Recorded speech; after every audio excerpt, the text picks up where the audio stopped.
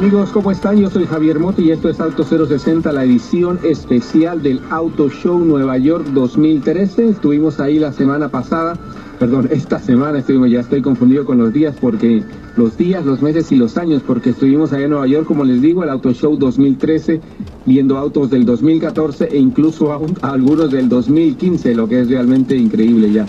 Así que vamos a tener todo el show dedicado a las novedades que vimos allá en Nueva York, entrevistas muy interesantes con ejecutivos, diseñadores, con colegas periodistas, sobre todo del premio al auto mundial del año. Así que este es el show del Auto Show Nueva York 2013. Vamos a empezar en este primer segmento con el James Farley, que es el presidente de la Lincoln, unas cosas muy interesantes que tiene esta marca. Vamos a continuar, como les decía, con los premios al auto mundial del año, un par de entrevistas con los ganadores, la gran sorpresa que tuvo General Motors ahí con el Camaro Z28, también novedades de la Mini.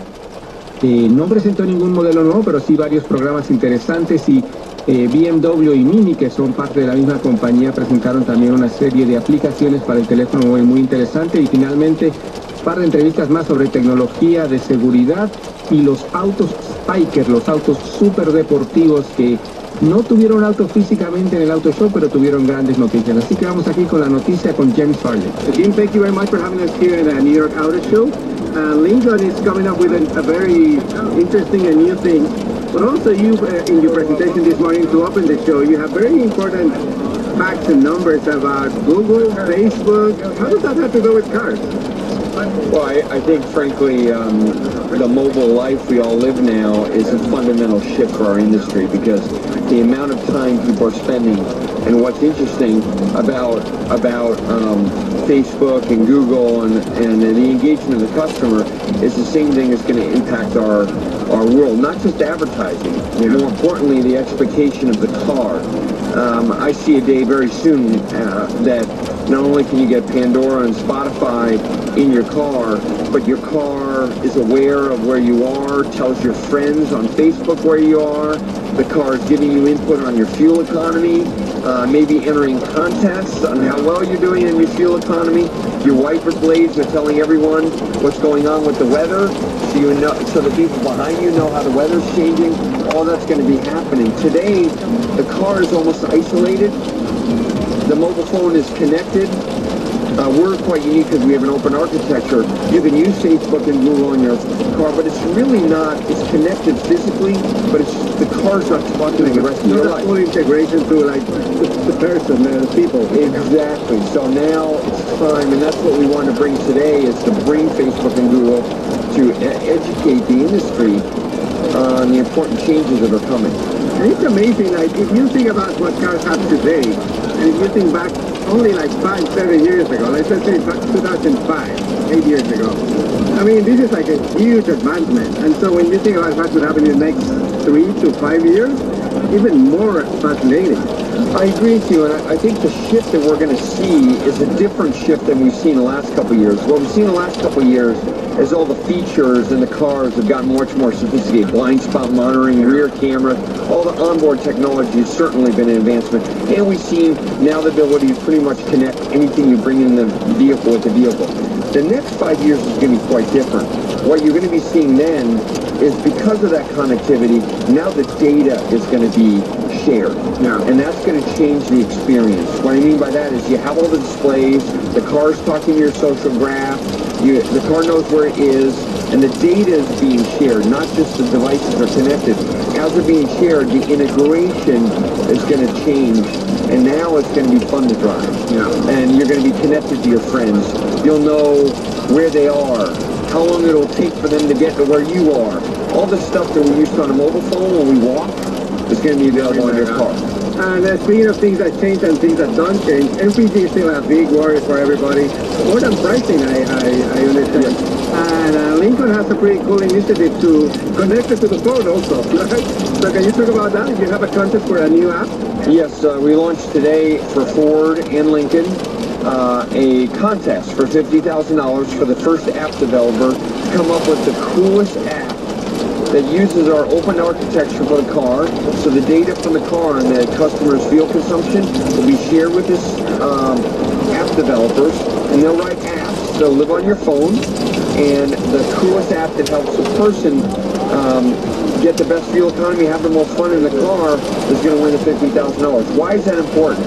Because what we find is that the EP label really doesn't tell you what actually happens in the real world. Those tests are done under perfect circumstances. Like and the EPA test was never imagined to be used in that kind of way. But people take them like that. Yes, because we in the industry have allowed it to be an advertising tool. Yeah. But unfortunately, it's now just confusing customers.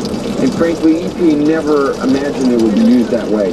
The reality is that the way you drive the car and the geography of where you are is much more input on your actual real-world fuel economy than the car.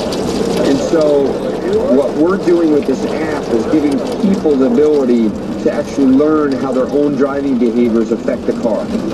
So because the driver is the most important factor into that, how much gas can you get out of the car? Yes, I remember I drove a C-Max last weekend.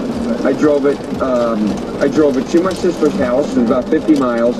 And on the way there, I drove it according to how the car advised me to, with the lease in the car, the Ford system. I got 48 miles per gallon. On the way back, I drove it like I drive it, like I drive my Mustang, and I got 30-something. And but hybrids especially are very sensitive. Yeah, more different, less constant than like the gas engines, right? That's right. And as a result, I did that to myself to see the variability, and it's amazing. Even braking, people don't know that braking in your engine could mean 5 miles per gallon or not. So when you get your car and you look at the gas mileage, it's going to get much better over the next couple thousand miles. So the ultimate goal of this contest for the application is what you were talking at the very beginning, like sharing information with other drivers, with everybody basically, through your phone, through your app, and like at the end save gas. Exactly. So you can use it for your vacation. Excellent. That's really cool. So I'm going back to the product part of Lincoln. Lincoln is like in a rebirth process, right? And you were also talking about how Lincoln is trying to connect more with the Hispanic community in the U.S., which is like one of the fastest growing segments of the population. People don't think too much about it, but like if you take the census numbers that you mentioned in the thing, it's talk about 50 million people. It's like more than Canada. Yeah, it's amazing people. I was so impressed with the census data as an executive in a car company. One of the things I noticed, for example, in a state like California, the people that are just buying their first car from 25 to 34, that age group, more than 60% have Hispanic surnames in California. And they are driving the market. And most importantly, what we mentioned is this growth of 100,000 plus Hispanic households. The Hispanic community is becoming so affluent. And we as an industry have not really paid attention to that as much as we should. As a challenger brand, we're coming out with the new MKC, our new affordable small crossover. We think that would match perfectly with the Hispanic community. So we are now, as we finish the product's development and look to market it, we are really looking carefully at that affluent Hispanic community to see if Lincoln could be a brand that resonates with them. Okay. Well, thank you very much for all the fascinating information, honestly, and your time here in the New York Auto Show. You know, you're really busy here with all the things that are going on here. So thank you very much again, Jim. Thank you. My treat. Love to spend time with you. Thank you. Y bueno, muy interesante todo lo que dice James Farley sobre la Lincoln, el mercado hispano en Estados Unidos con los autos de lujo. Y hablando de autos de lujo, los mejores autos que se vieron en el Auto Show de Nueva York, vamos a hablar con nuestro colega John McCormick, uno de los representantes del comité de jurados del premio al auto mundial del año que se entregó allá en el Auto Show de Nueva York.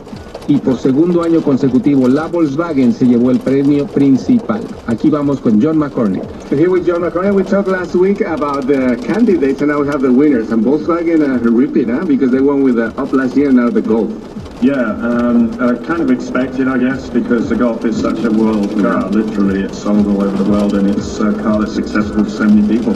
And that's what the words stand for, basically, right? I mean, the cars have great technology, great design, but really is that what's more appealing for more people around the world? That's the idea. I mean, it would be unlikely that a Ferrari would win World Car of the Year. For some people it is. Although in China they're selling a lot of them, so who knows? Exactly. Yeah. And then on the other categories, the Boxster came in a combination which I thought when I saw the list of candidates was one of the best cars doing.